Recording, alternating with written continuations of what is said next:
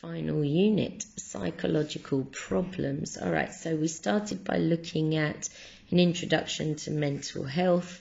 So we looked at how the numbers and figures to do with mental health problems, how those have changed over time. And we would then start to look at the idea that the increased challenges of modern living may well lead to that change in the numbers of people that would now say they experience mental health problems. Okay, so remember, anxiety is the biggest mental health issue that people have.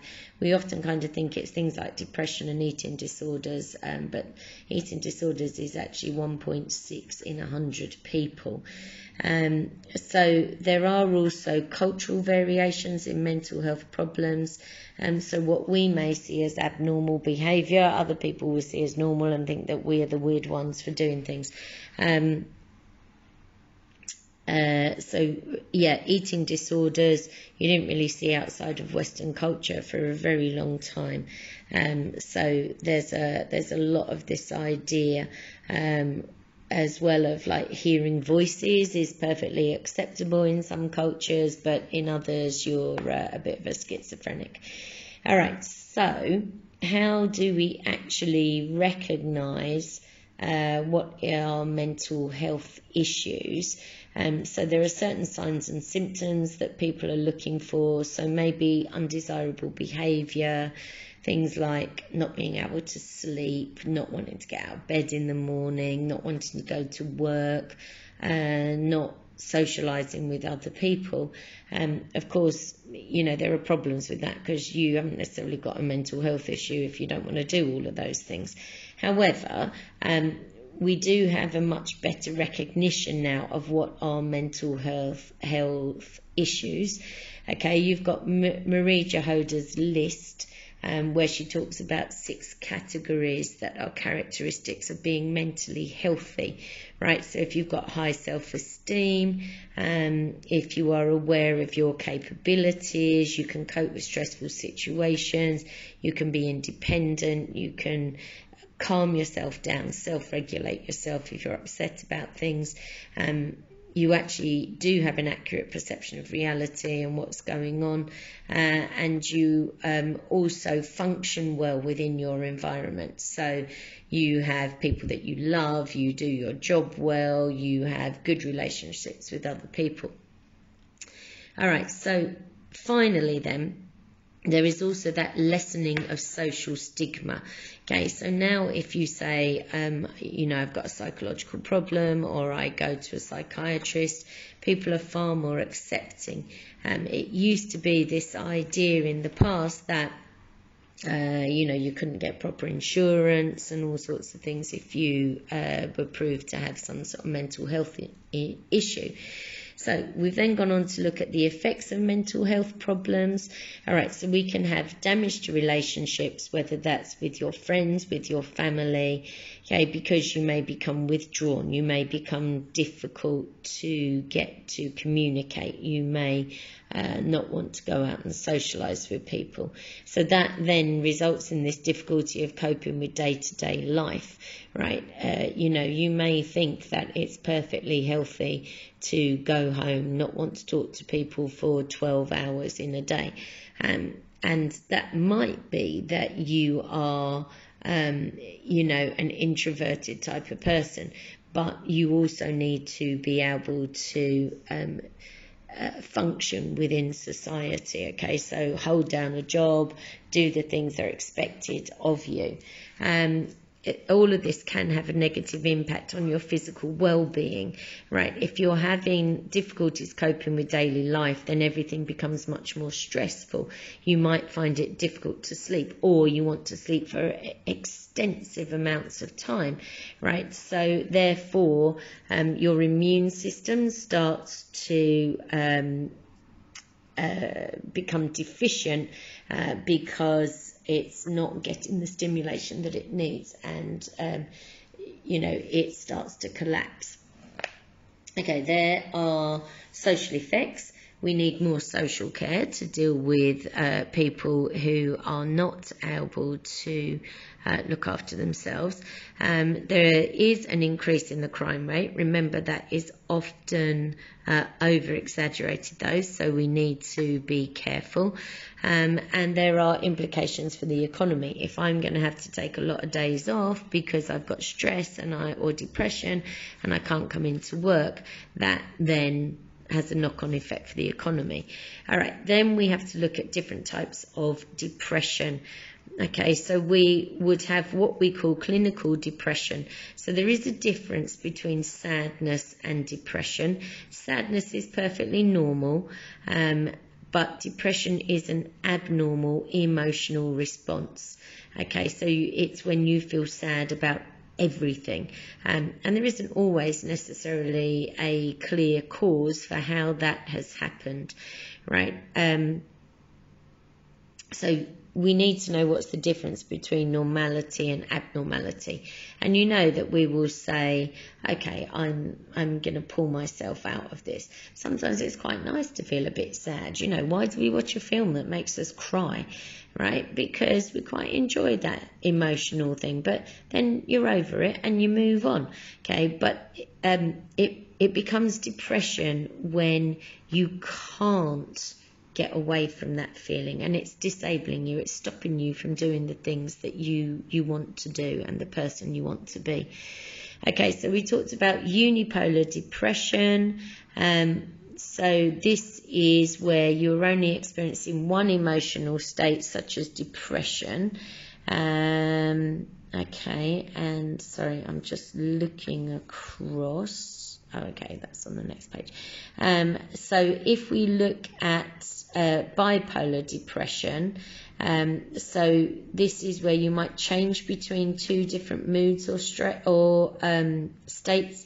So normally depression and mania, right? So mania, where you're very frenzied, you want to do everything very fast, very, and do it just as quickly as you can and as often as you can, right? But then you will go into a depressive state where you just can't do anything. All right, so the way to diagnose this is to look for certain symptoms. So there is the International Classification of Diseases, the ICD. Remember, we are on version 10 at the moment. So they would say that mild unipolar depression has to have 2 or 3 key symptoms. 5 or 6 is considered moderate depression, and for a full diagnosis of depression, they've got to be present all or most of the time, and they should persist for longer than 2 weeks. So that's if you have got 7 or more of these, right? So the key symptoms are low mood, loss of interest and pleasure, reduced energy levels. Those are your 3 key symptoms. Yeah, I mean, you might be a bit lethargic, but some people just can't even drag themselves out of bed, right? Things that you used to enjoy doing, suddenly they bring nothing to you. You don't want to do them. We all get low moods, but some people are always very tearful. They may have this sense of hopelessness. They can't see any point in continuing on. The other symptoms will be changes in sleep patterns, as I said before, changes in your appetite levels, whether that's eating more or eating less, decrease in your self-confidence, right? So your self-esteem is knocked by everything.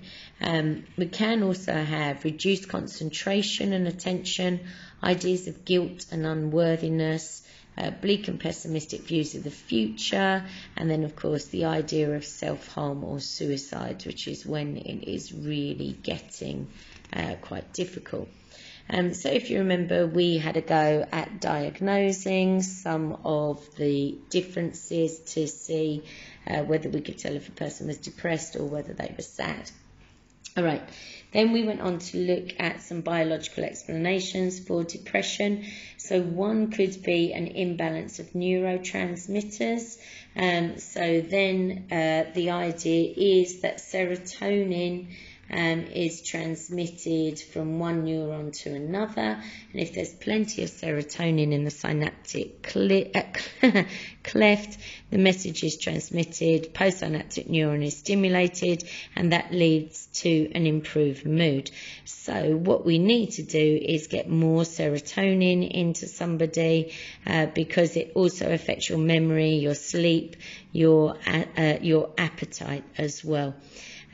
So you could have low levels of serotonin because it's genetic. You inherit a poor ability. It could be your environment. Because if your diet is low in tryptophan, then it could be that you need to include protein levels to increase your amount of serotonin. Okay, there is research to support this. However, it is a weakness because we don't know if the biological explanation is an effect of being depressed or if it's a cause of being depressed. And then another weakness is that there are alternative explanations. So it might not just be abnormal levels of neurotransmitters that cause depression. So then we went on to look at psychological explanations.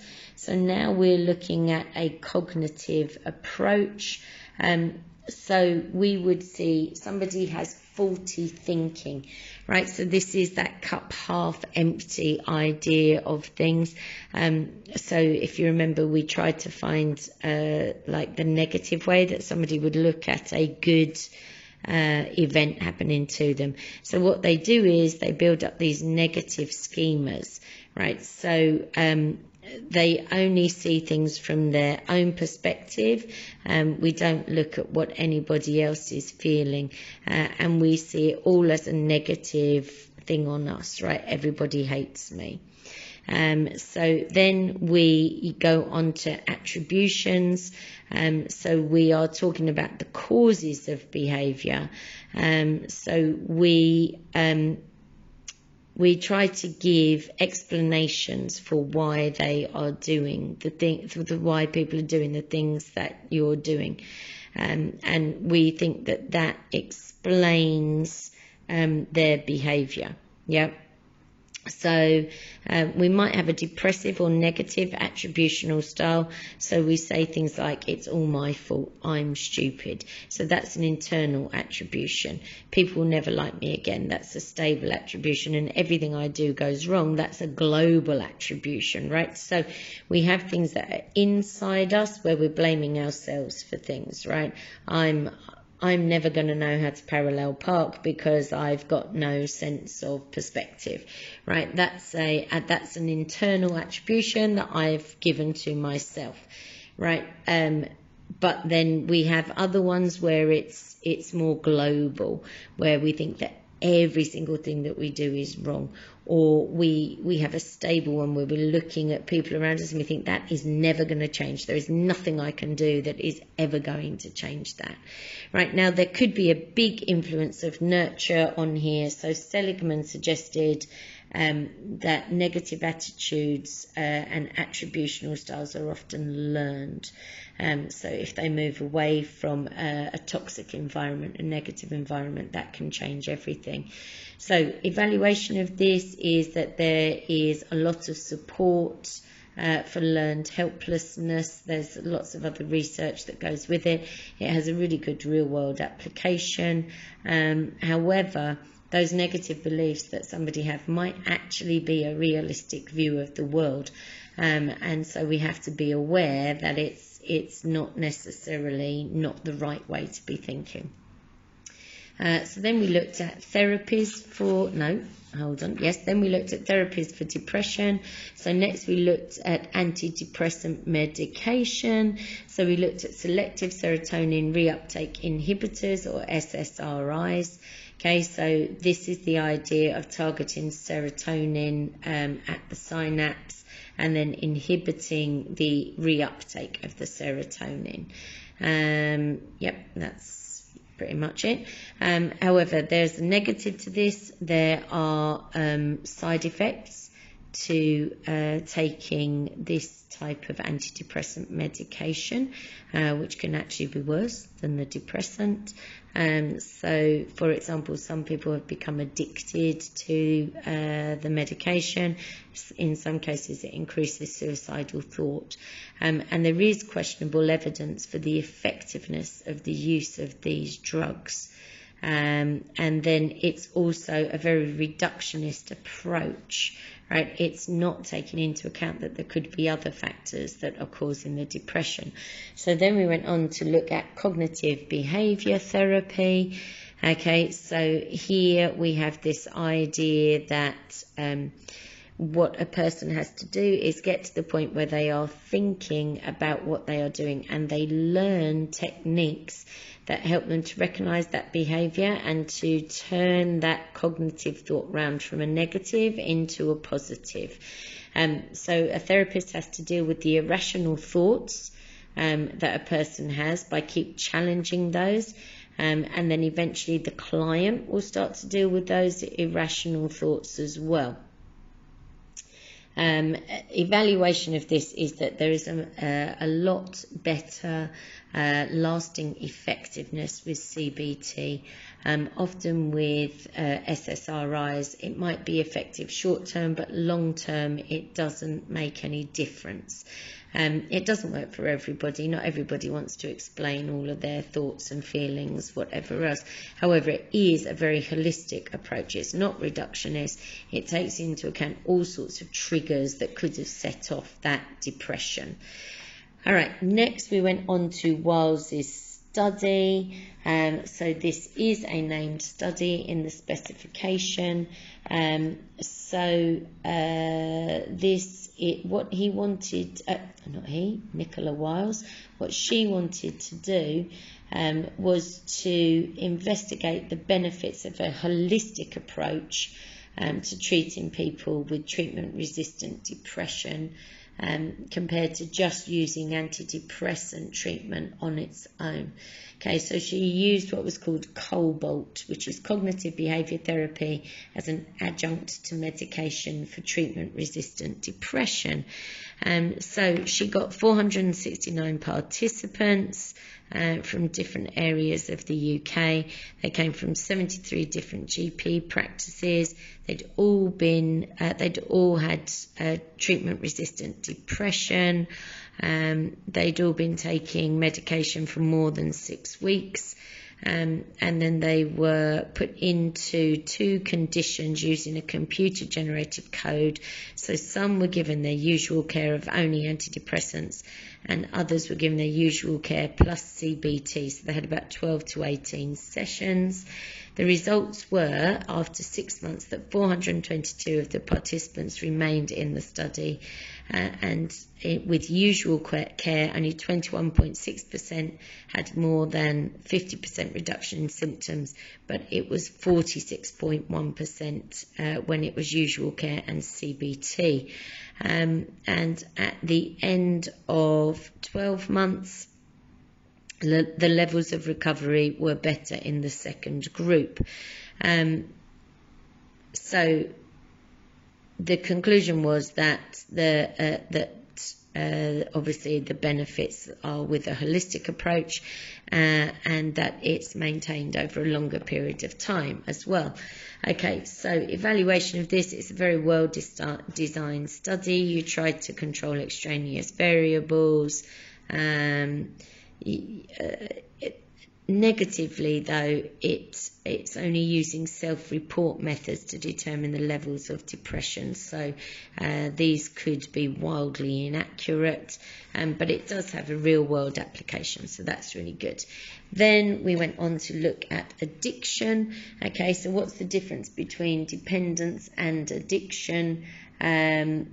So for example, when somebody starts taking pain medication not to get rid of their pain, which is just a dependence, but because it gives them a buzz, so now it's become an addiction because you're not using it for what it was actually meant for. And then we looked at the difference between misuse and abuse of medication.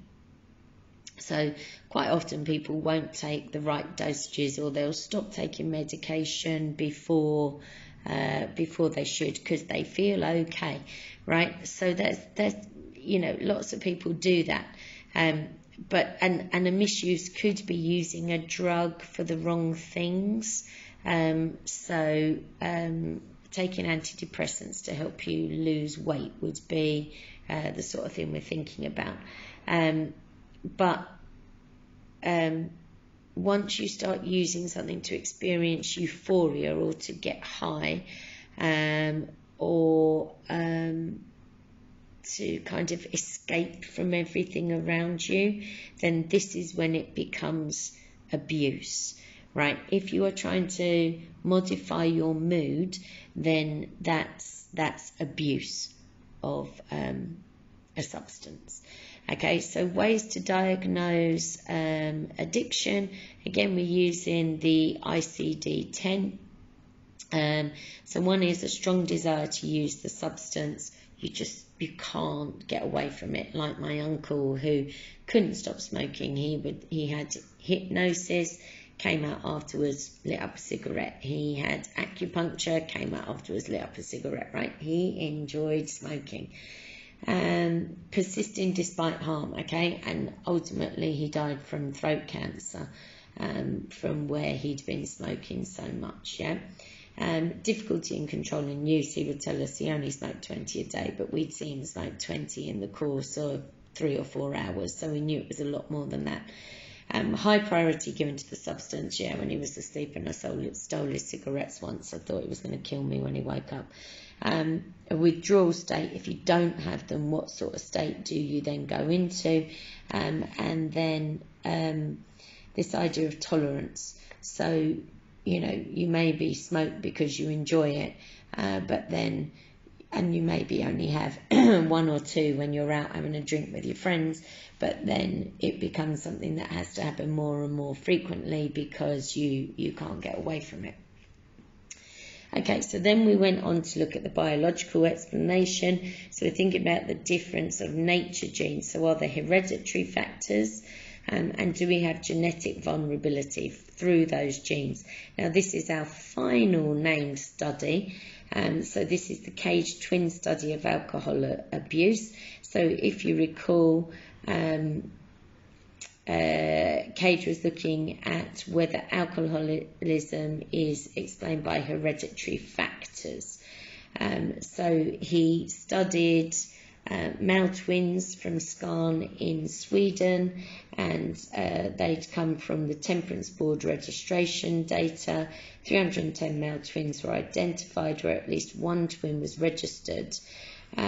So he interviewed them, and sometimes he interviewed their close relatives to get information out of them. And he also looked at the classifications of the twins.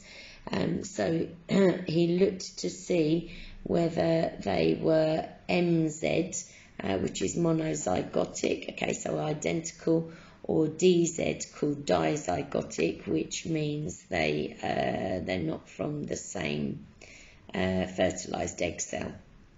They're 2 different fertilized eggs. Yeah, don't need to worry about that. Okay, so where you had both twins registered, it was significantly higher in the MZ twins. 61% of the identical twins were both alcoholic, whereas only 39% of the non-identical. They also those with social problems were overrepresented. So the data suggests that alcoholism is related to hereditary factors. However, it does say if it was totally hereditary, then you would expect it to be 100% in the MZ twins, and it isn't. So it does suggest that there could be environmental factors that come into play. So evaluations of this And the negative, it is quite it's flawed in its design of the study.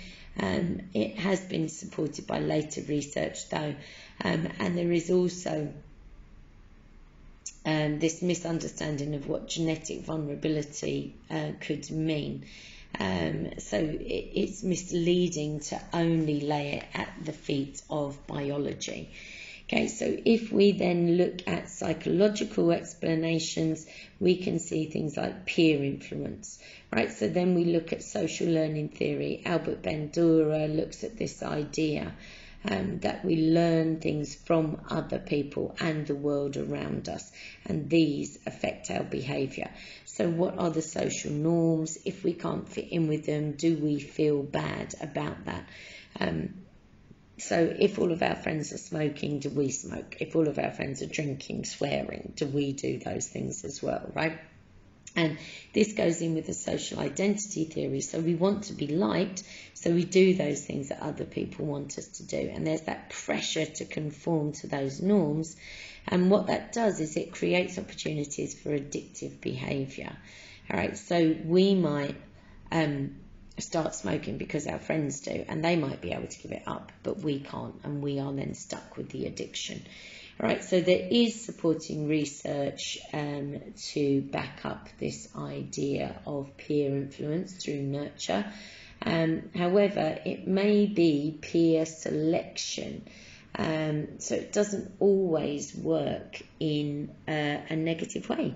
Peers can also have a positive influence on us. However, a positive of that is that it is a real world application. All right, so then we looked at therapies for addiction. So we looked at aversion therapy. Okay, so obviously aversion is to do with classical conditioning, and the idea is that we look at associations with addictions, and we try to give the addiction something unpleasant that it's associated with, so people will then stop doing it.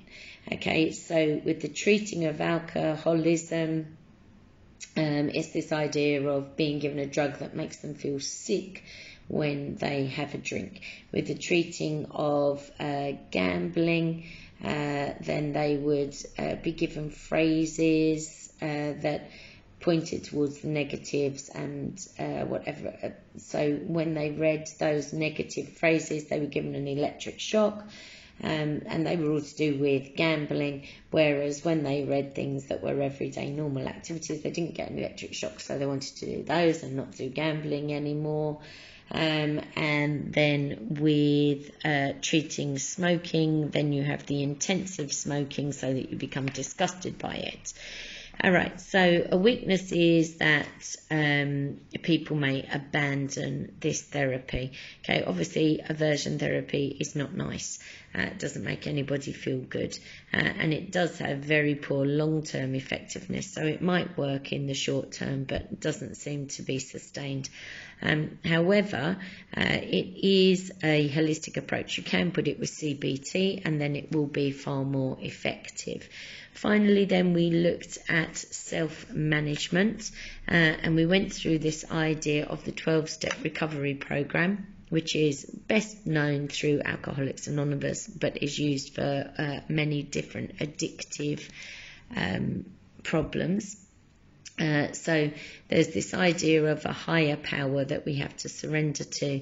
We have to admit and share guilt, and this is a lifelong process. So remember, it's not steps up, it's kind of steps in an ongoing sequence, with this idea that you might drop out on one, but you then work to move back and cover that idea again, right?